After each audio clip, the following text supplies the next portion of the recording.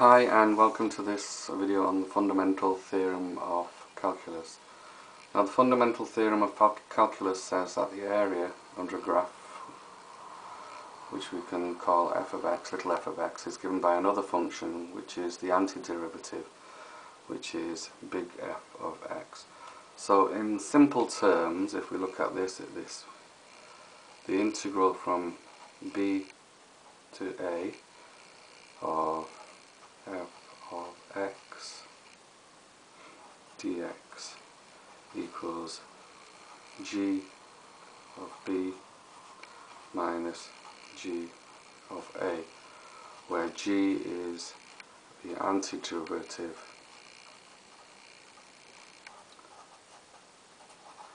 of f of x. So if we just consider this as a graph, and we have a curve. Here we have A, point A on the x-axis, and here we have B on the x-axis. Then this area between A and B of the function f of x, which is this line here, is given by another function which is big F of x. So to get f of x, we get the derivative of b and subtract. We get the antiderivative of b and subtract from the antiderivative of a. Now another way of thinking about the fundamental theorem of calculus is f of x, big F of x,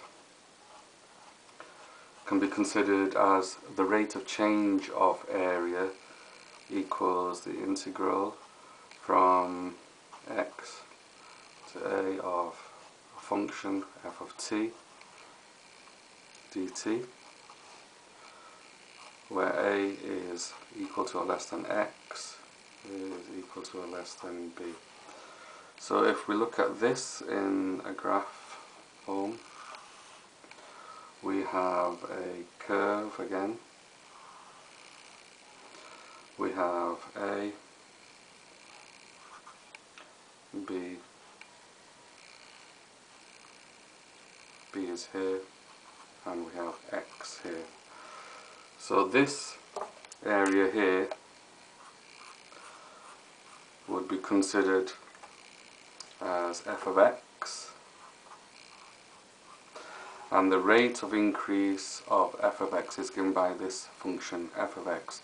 As x increases, f of x increases, and this is the line function t, f of t.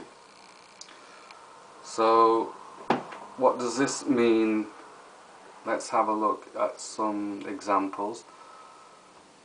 So if we have f of x equals x squared from x equals 1 to x equals 2, from the integral of 2 to 1, from 1 to 2, of x squared equals x cubed over 3 when we integrate, and this is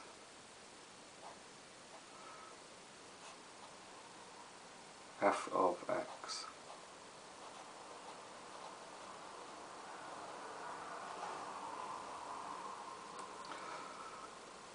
So this is f of x, and then when we differentiate big F of x, which is this, we get back our original function, which is f of x. And we'll have a look at some examples of that. Okay, let's have a look at a couple of examples where the antiderivative of the function little f of x then gives us another function big F of x, which is the area under that curve, or the curve which is that function. So for example, if we have f of x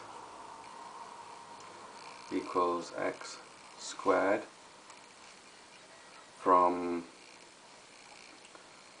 integral from 1 to 2 x squared dx, we get x cubed over 3. So then we would substitute where x equals 2 and x equals 1 and subtract. So this would be x cubed for the 2 would be 2 cubed over 3 minus 1 cubed over 3. This equals 8 over 3 minus 1 over 3, which equals 7 over 3.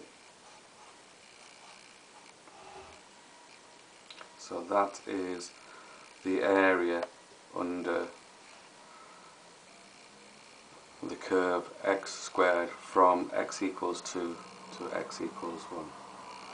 When we write this, we usually write x cubed over 3 2 to 1, this being the upper limit,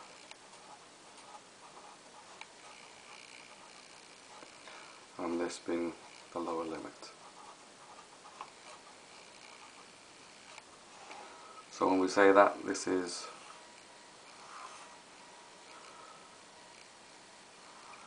the curve x squared, or the function f x equals x squared. We're considering the area from 1 to 2, and the area we have is this under the curve, which is given by f of x, which is another function, which is x cubed over 3, and the actual area is 7 over 3. Let's have a look at some simple functions and how they're related to rate of change of area. So if we had the function f of x equals 1, so this would mean that this is the x-axis, this is the y-axis at 1, so that's x equals 1. So we have the area increasing 1, 2, 3.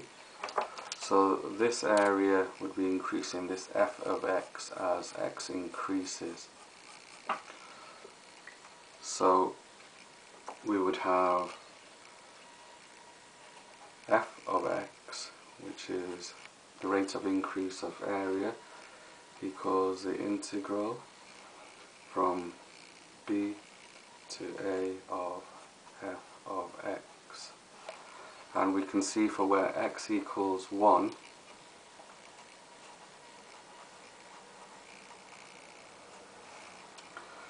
the integral from b to a of f of x, so the rate of increase of f of x is also just x. So when x is 1, this area is 1, x is 1. When x is 2, the area is 2. When x is 3, similarly, the area is 3. Okay, let's take this a little further. So f of x equals 2. So again we have x. Here x equals 2.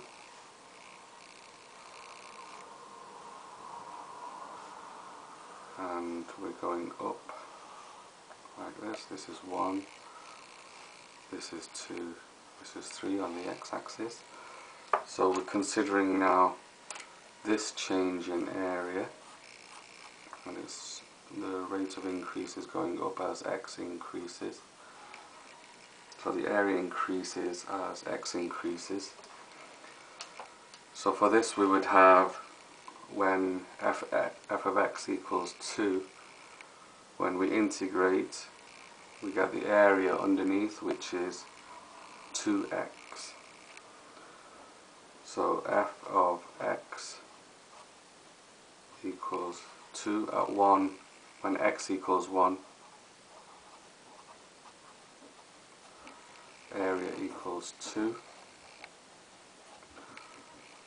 When x equals 2, area equals 4. So we can see that the rate of increase of the area big F of x is 2x.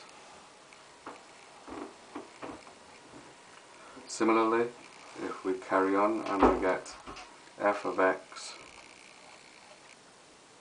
equals x, we get a line where f of x equals x, and the area underneath here, as we go 1, 2, 1, 2, 3, and that gradually increasing, so as x increases, the area increases. We get f of x equals x squared over 2. So this shows us that the integral of the function f of x is given by another function, which is the area underneath that line or that curve. The area is given by the integral of that function. Okay, let's have another look at the fundamental theorem of calculus, which says the derivative of the big function f of x, which is the area, gives us the original function. So if we have f of x equals x plus 1, if we draw that, so it would be a line went something like that, and this would be minus 1. Here we'd have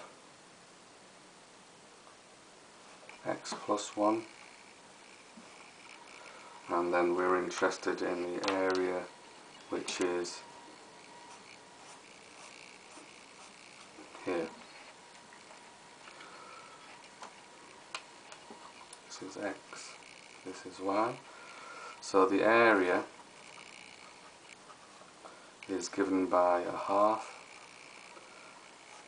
x plus 1, which is the base, and then x plus 1, which is the height. So the function we get is a half. When we multiply out the brackets, we get x squared plus 2x plus 1, and this gives us f of x,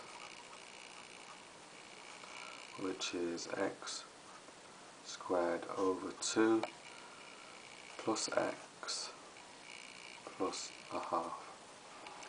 And when we differentiate, when we do the derivative of this, so the derivative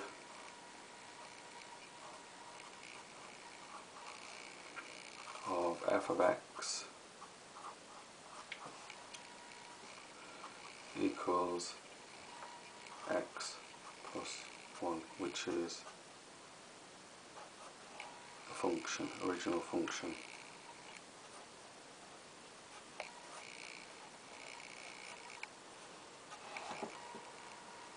But also, if we have f of x as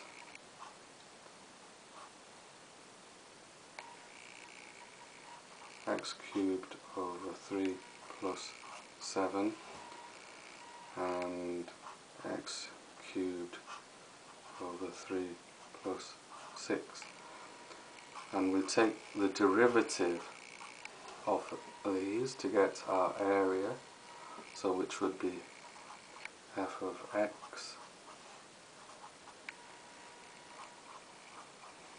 we get x squared, and similarly on this one we get x squared. So this 7 and the 6, which are the constants,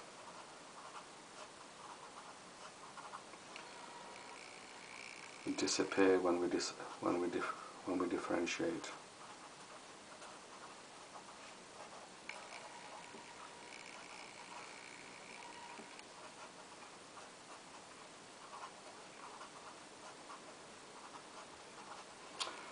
So this is the reason when we integrate we use c.